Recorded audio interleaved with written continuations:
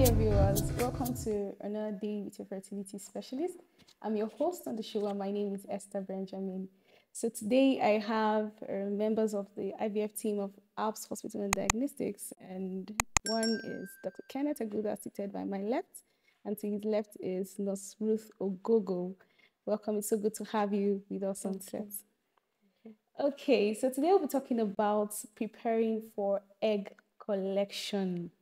Yes. So I'll start with Nurse Ruth. I always like to start with the ladies. I'm not being biased, Dr. Ken. It's fine. All right. So, Nurse Ruth, what instructions do you give to clients prior to egg collection process? Okay, so we take it that she's had a trigger shot. But before we get into trigger shot, let's just give them a little idea of what to expect before egg collection. Yes, you have some of them complaining constantly, I'm having abdominal cramps, or you hear some of them saying I'm having severe headache, I'm nauseated. Yes, sometimes the hormonal medications they are on, and then due to high level of estrogen in the body, they can feel some of those symptoms that they are having. So it's not out of place when they feel this way. So it's something that you shouldn't be scared when you're preparing for a collection and you're already having these processes. It's because of the medications and all that, and then the high hormonal level. So that's what's causing that. So now let's take it that the follicles are matured enough for trigger and then in preparation for egg collection. So now you're triggering the summer. You're giving her these instructions prior to the day of egg collection.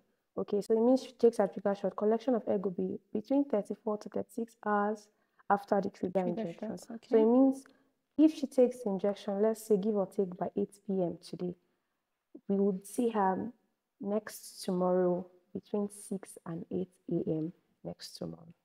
So between 34 to 36 hours after trigger shot egg collection is done. So you give her that instruction of the timing she's coming to the hospital.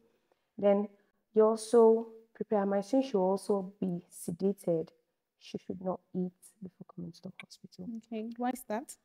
Yeah, because you know some of the medications that they will be giving has this to prevent aspiration. One of it, since she'll be sedated. Yes, it's just like going in for any surgical procedure. Usually, you say not eating because the person is sedated and you're preventing aspiration just in case. So that's why you want the bowel to be as free as possible, just to prevent any form of aspiration. And then yes, some of these medications given can also have this nauseating effect, so they could make them throw up, and even from throwing up to aspiration can still happen. So yes, this is some of the reason why you would not want them to eat that morning, just in case it's in the morning or if it's in the night. Yeah, some hours. If, for instance, it's in the night, you tell them some hours, the time you would want them to stop eating so that they are able to free up their bowel before then. So no food, then no perfume. Yes, why no perfume? Because they have high volatile organic compounds that could be detrimental to the gametes, that's to the eggs, and then yes, exactly. So you would want them not to use perfume or all these strong body creams that have this very strong fragrance or perfume too with them. So you also advise them not to use strong body No cream. perfumes, no makeups. Yes, exactly. Wow. All because of the chemicals. You're wondering, they're not going to look like ghosts. You get to see their real faces that day. Just for a short time, you know, just for a short time. Because I know, well, there's some persons who cannot live without makeup or leave their house without makeup on and all. So that time you have opportunity to see a real woman. Okay, so no makeup, no body creams. Yes. You know, I've seen people say that they don't even want to bathe because please, they can have their bath. That's an extreme. You know, women are very interesting in some form of ways. You know, any information or instructions you give them, they tend to take it to the extreme. You understand? So that's actually an extreme. I've seen some who say they haven't used is it cream or lotion you call it? From the day of embryo transfer to the day of pregnancy test. Amazing. So I wonder where that comes from. Some people call you, can I start using perfume now? Oh sure. So sometimes I think that's taking it too far, but sometimes my mind also follow them that far. So and I wonder, okay, now they decide to avoid makeups for the entire duration of waiting for pregnancy tests to be carried out. Is there any logic in it? And I begin to see sense in it. You know, there are some of these makeups actually that have heavy metals in them. They have heavy metals in them, mercury, and all of those things that get absorbed into the body. You know, and parabenzene and all of that. They're just all in those makeups. So even after embryo transfer, sometimes, in as much as it's detrimental to the normal human body, I think it's also wise to extrapolate it that it could be detrimental to the primitive embryonic cells that are deposited in the human body.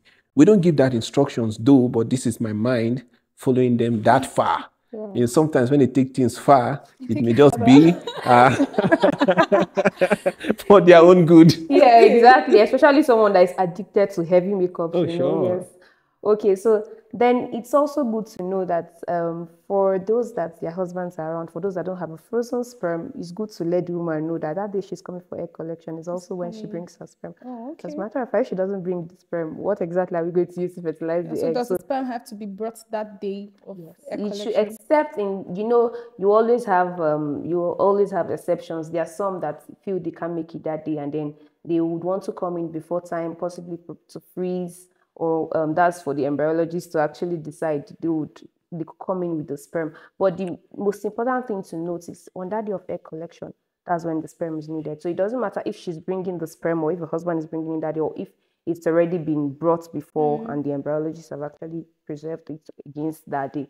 But once egg collection is being done, yes, the sperm would be needed that same day. So as it means that if you're preparing this woman for egg collection, you should also give her a sperm pot or something that her husband produce the sperm, and then yes, sometimes they would want to come and even produce in the hospital because they are like scared. They're like, okay, will he not die before? But you know something, will he not die before then? But yes, they could actually bring the sperm from their various houses. So yeah, as a woman watching, once your the container or whatever container is given to you for your husband's sperm, you could produce with your husband at home. And yes, you get to hear a lot of them asking questions. How would they produce? Yes, there are different ways that they could produce. Now we're in for it. Now we're in for a lecture, right? All right, let's listen.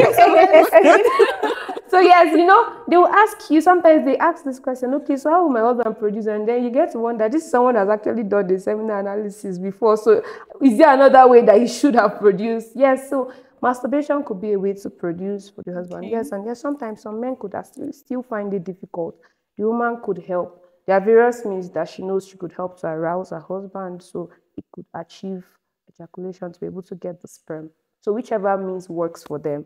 Well, we're talking a lot about preparing for egg collection, so we'll not And want if to no delve means into... work, please, intercourse is permitted. Yes, exactly. Okay. Yeah, So intercourse exactly. is So permitted. it's good that they know, because sometimes they've been trying masturbation, it's not working. Yes, intercourse is permitted.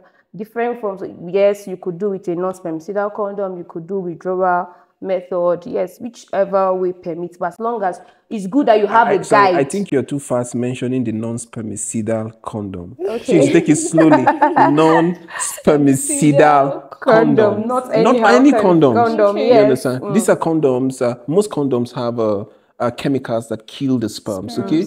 And then if you use it, I mean, out of mistakes, you know, it doesn't just kill the sperms. It would be a source of contamination to the entire laboratory. Oh, wow. Exactly. Because the embryologist handles the sperms, and then we don't want to assume there wouldn't be any risk for expanded effect, which could be far-reaching. You know, so non-spermicidal condoms. So hope that rings a bell, and I hope you take notes. So you don't worry. So yes, the main goal is this. Yes, as a woman, you're preparing for egg collection. Should it be your husband is having difficulty producing? It's also good that you also carry your fertility specialist along, so they could guide you on also better ways that could achieve production of the sperm.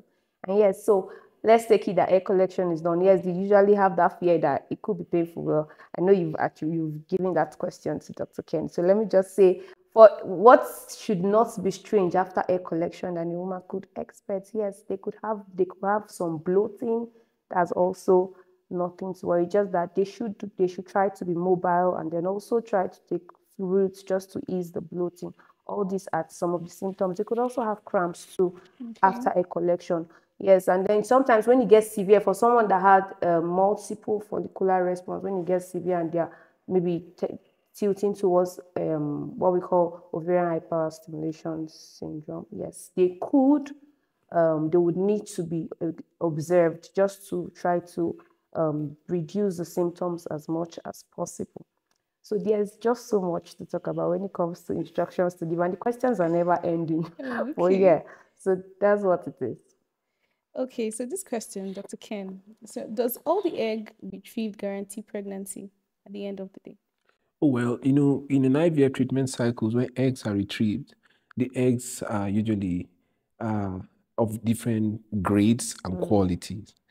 And sometimes when you retrieve so many eggs, you'll be expecting to hear that all the eggs are M2, metaphase 2 eggs. Okay. And then you have these grouchy looking embryologists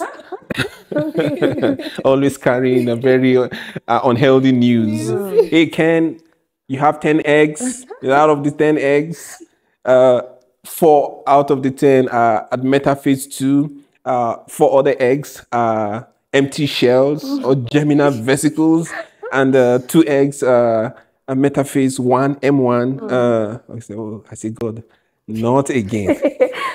So now, even the 10 eggs I got are not good enough for this treatment. Yes, what are we talking about? Yeah, so all the eggs are not always in the good form for pregnancy. And the reason is this.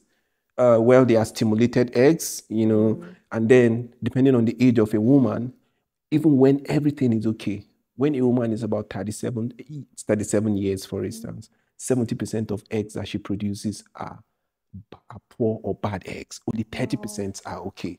So chances are that you're likely going to have more poorer eggs than the good eggs. I don't know if the embryologists that are watching or listening will agree with what I'm saying. I've been in this field for as long as 17 years now. Wow, And so this is the language that the embryologists, and I'm talking about embryologists that are trained across the world, who have seen all kinds of eggs. I can't describe the words they use often because it may be too advanced for my population that are listening. Hey, these eggs are looking black. These eggs are looking shrunken. The cytoplasm are shrunken, so I don't think they are normal. So not all the eggs are good enough to produce pregnancy in a nutshell. And that applies to any woman. It was for 17 years of doing an IVF treatment, for me, it was in only one situation that we had a woman who produced 36 to 37 eggs. Wow. And then the embryologist said, surprisingly, all these eggs are metaphase 2 eggs. And we all shouted in the operating room that day. I was like, man, what's happening? Where did she come from? Is she from Earth? From Mars? The golden goose. You understand? Where on Earth? And of course, she got pregnant. Wow. Yeah, at the end of the day, she got pregnant. So all the eggs are good. We haven't seen situations like that. Well, you could have a good number of the eggs are fine, but more often than not, all the eggs are not. A good number of the eggs may not be in good condition. So they may not all produce pregnancy. Only few of them could produce pregnancy. And remember, pregnancy is not only the function of eggs. The sperms are there. She could produce every metaphase 2 eggs. Usually the eggs are as crystal. Crystals? Like glass? That's how the eggs look like. That's the color of a good egg, okay? They may all be like that. And then you have the husbands have lame looking sperms. That's just not good enough. So it may not also produce pregnancy. Then these eggs may be good, and the sperms may be like from some extraterrestrial being like me.